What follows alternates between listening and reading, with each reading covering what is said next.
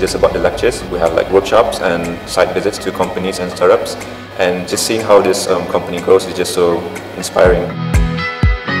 Probably run my own business or startup, or there's this thing called entrepreneurship, where you can still apply the values of entrepreneurship and still be in a company. To be confident with your idea, you just need to stand up on the stage and tell the whole world the great idea you have, and maybe there will be people sharing the same one with you, support with what you are doing. After all the talking, all the bonding with people all across the world, I realized that the things that I face in my country might not be so different to what they're facing. What they're thinking of applying back in their home country is also applicable to my country.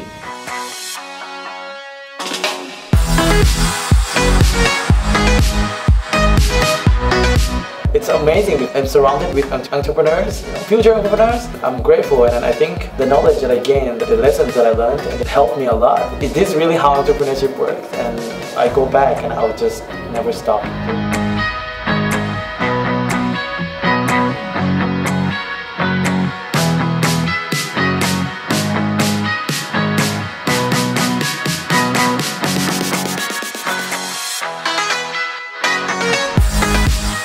I think the most memorable and valuable part is expanding your connections and